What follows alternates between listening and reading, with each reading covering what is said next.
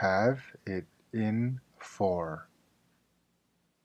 If you have it in for someone, it means that you are mad at them, have a grudge against them, wish them harm, always try to criticize them, or are often hostile toward them. I think they have it in for me. My students seem to always be trying to make me angry, you might be telling a coworker at your new teaching job. Maybe a manager at work seems to treat you unfairly. I think she has it in for me. She seems to assign me more than my fair share of work. The blizzard seems to have it in for the citizens of Toronto, with a record amount of snow falling in a single day, a meteorologist might say on the evening news. As you can see, if you have it in for someone, or someone has it in for you, there is some kind of grudge, grievance, resentment, bitterness, dissatisfaction, hard feelings. The idiom have it in for can be found in writing as early as 1849, and to understand where it comes from,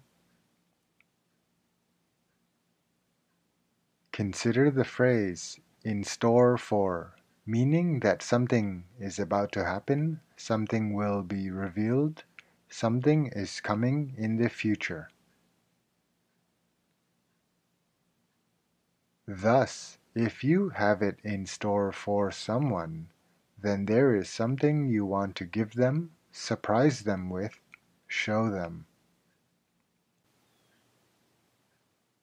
It, referring to whatever that surprise is, whether good or bad.